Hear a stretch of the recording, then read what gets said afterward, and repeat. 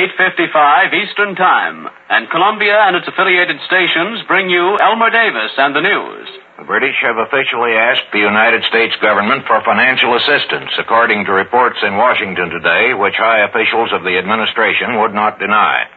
The details are not known, but it is believed the British have not asked for a loan, but merely for some guarantee that they can go on buying American war materials when their own available resources are used up. Representative Saul Bloom, chairman of the House Foreign Affairs Committee, has proposed to introduce legislation to repeal the present bans on such action. And even the isolationist Senator Taft said that he would support such action when the time comes, and that he thought, as Governor Landon suggested the other day, that an outright gift would be better than loans. Mrs. Roosevelt also said today at her press conference that it was about time we started to give something and that to call it a loan would be unrealistic. Meanwhile, Defense Commissioner Knudsen wrote to all members of the machine tool industry urging faster deliveries because of what he called the terrible urgency of the situation. And he asked manufacturers to remind their workers that every hour or minute saved by greater efficiency will help the country arm that much faster. The President returned from Warm Springs this afternoon and went into conference with Secretary of State Hull, Under Secretary Wells, and Norman Davis, Chairman of the Red Cross. But there is still no indication whether or not he will address the country on defense problems and the war situation. Overseas, the British are still pressing back the Italians on Libyan territory. Saloum, the last town in Egypt, and Fort Capuzzo, just across the frontier, were taken today, while Bardia, the Libyan port, which is presumably the next British objective, was heavily bombed. The British claim that in Saturday night's air raid on Naples, they made 5 hits on cruisers and destroyers.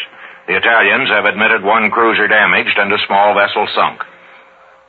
In Albania, reports from the Yugoslav frontier that the Greeks have taken Kimara and Tepeleni are not borne out by the Greek communique, which mentions only local operations successfully executed on various parts of the front. Blizzards in the mountains have caused the armies plenty of inconvenience, but have not stopped the fighting. The Greeks have apparently made some advances in the north, but one Italian post on a mountaintop near Lake Ochrida is still holding out and seems to be giving them plenty of trouble. Heavy fog over the English Channel appears to have hampered the German Air Force tonight, for while a few planes have been over England, there are no heavy raids reported from anywhere. It is now announced that Sheffield was the town that got the worst of it last night, but the attack was nothing like so formidable as the big one last week. Berlin was raided twice last night. The Germans at first claimed that the British dropped only leaflets, but eventually admitted damage to a railroad, a subway, and also to some apartment houses and hospitals. Kiel, Bremen, and Frankfurt were also attacked by the British.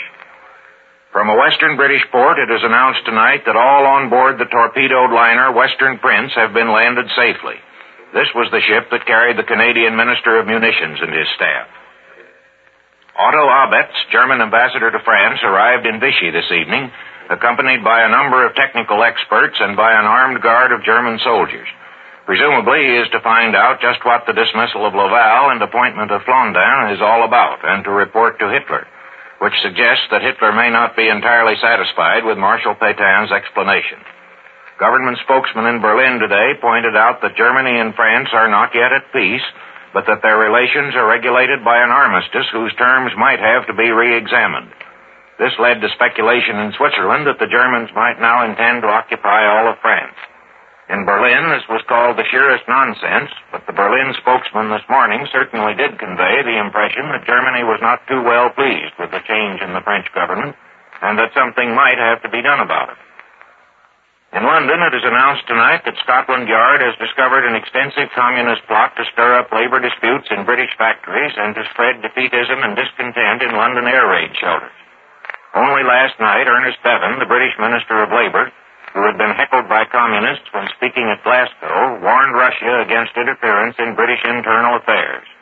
It is believed in London that one main purpose of this communist agitation is to try to soften up British public opinion for the new peace offensive, which is expected from Hitler sometime this winter.